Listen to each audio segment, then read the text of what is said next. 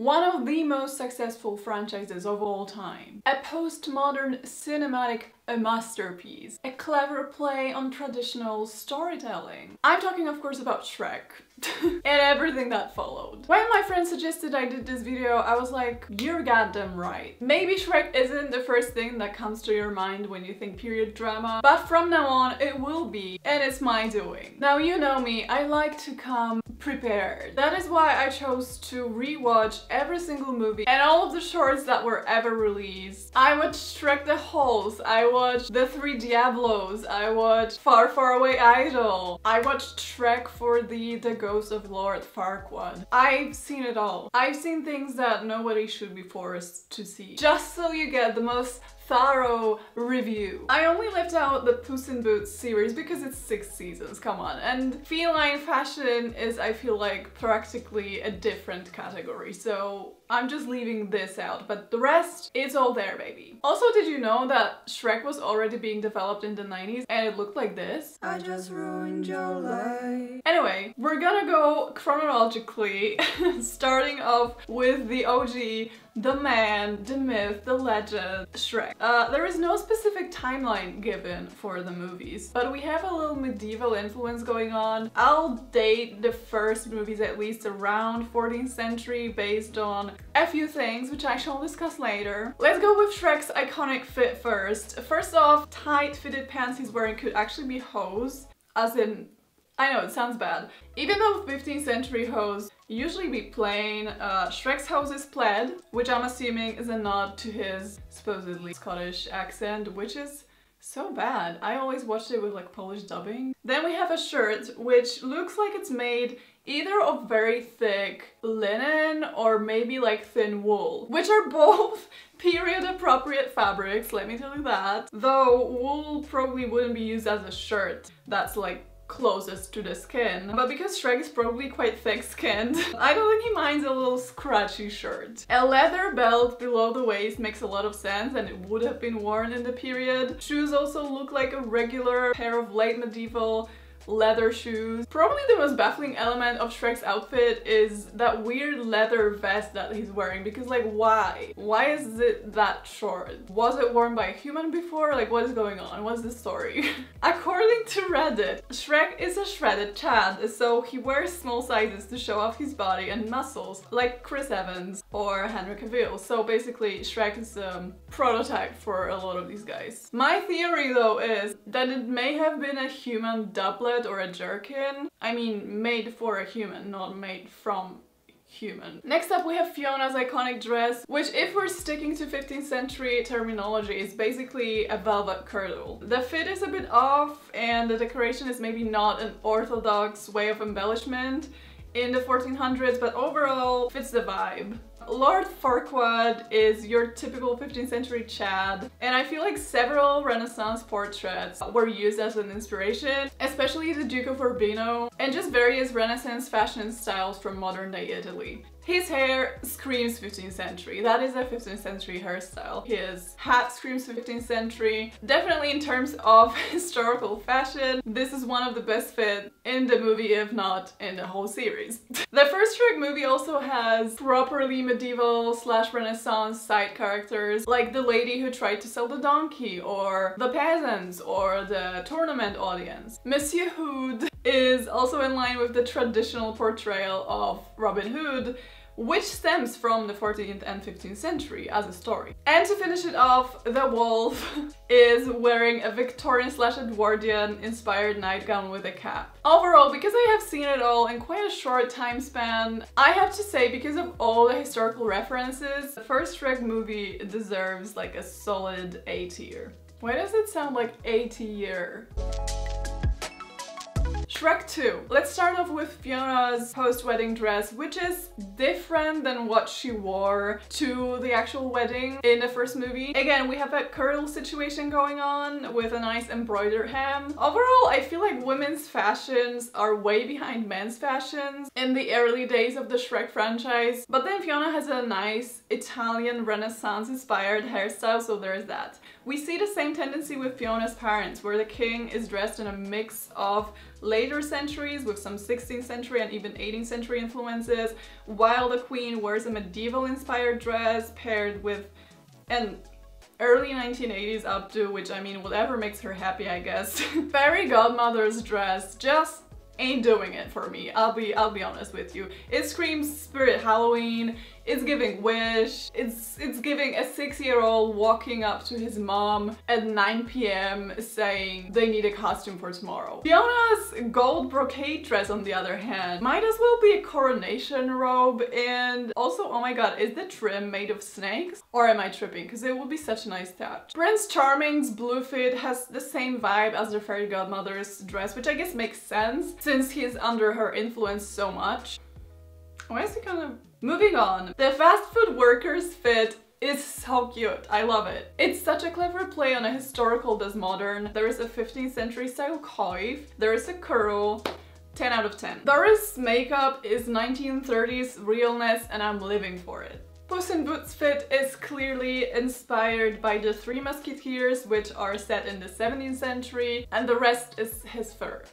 Love these girlies' hairstyles, and I'll be honest, I miss this animation style in the Shrek franchise. Like, the new Puss in Boots just looks so Pixar. This little wig right here is probably the first time in a Shrek movie when something resembling 18th century is featured, and I've noticed it's a recurring theme. When they want to show off how posh or rich or out of touch a character is, they just make him wear a white wig.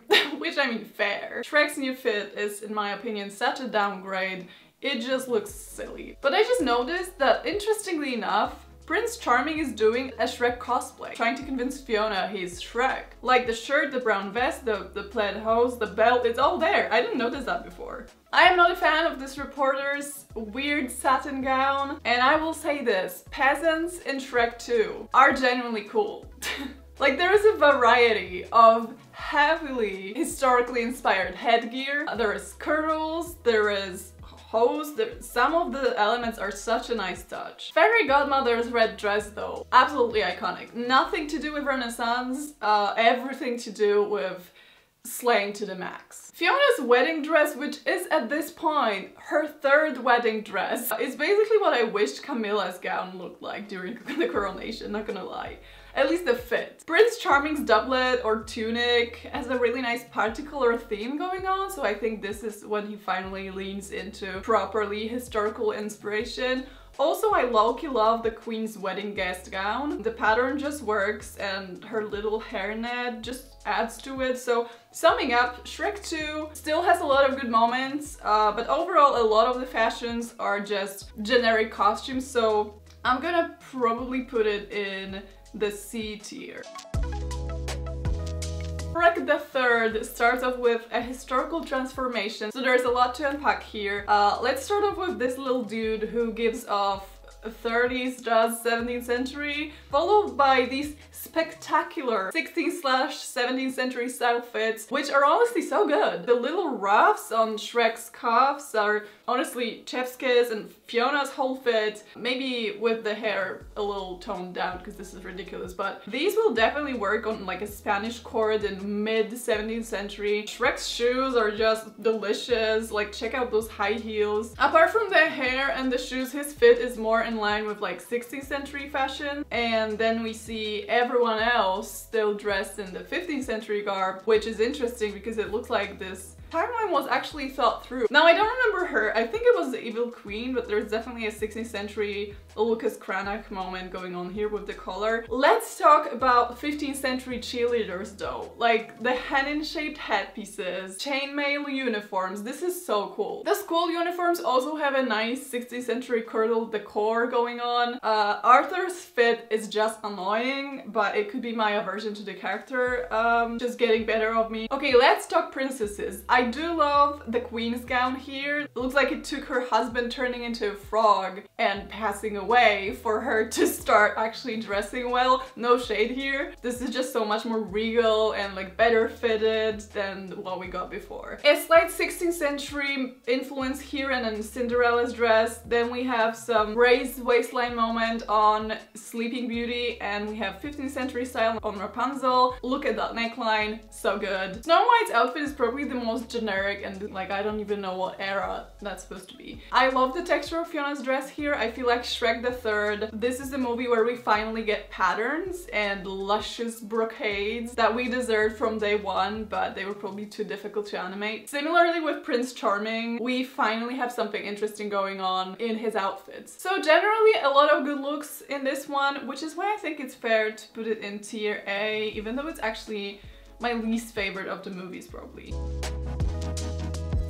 Shrek Forever After. So let's start off with this bunch of peasants, which still stick to the Renaissance styling, but I would say are a little historically glowed down compared to Shrek 1. Like same with Guests at the Party. Fiona's dress is very much still in line with what she's been wearing always. I want to talk about this little guy because I feel like it's such an iconic character and it deserves a little breakdown, like what is going on. There is some Tudor elements to his look, the Tudor flat cap or the doublet style jacket, but then he also has interesting footwear, which could be a play on the 17th century men's shoes. Rumpelstiltskin's initial fit is a very stereotypical take on imp fashion, but when he becomes the ruler of the kingdom is when he actually gets a massive glow up. Like, just check out this sweet 18th century fit. Fair, the pants are more in line with Renaissance fashion, but overall it's a decent take on mid to late 18th century styles. Fiona's ogre fit is very Vivienne Westwood,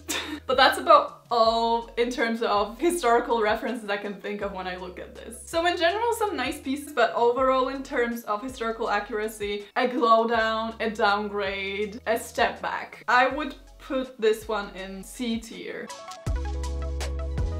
Let's move on to Puss in Boots. Now naturally there aren't that many actual clothes in the movie, so let's focus on the ones that are worn by humans. Starting off with Jack and Jill.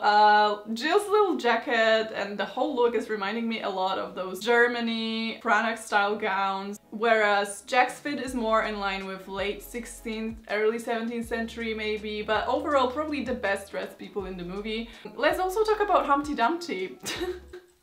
What am I doing? Imagine if this was like a clickbaity video and the title would be like, we have to talk about Humpty Dumpty. His little fit though is clearly inspired by the traditional clothes of Spanish matadors, which in turn is a fashion that draws from 17th century Andalusian clothes. These soldiers also sort of look 17th century inspired to me, so it seems like the overall theme the movie is going for is 17th century, like in terms of fashions. So overall not that many historical inspirations, but when they're there, they look surprisingly not too bad, so I'm gonna put this B tier. But it's probably mostly because of Jack and Jill.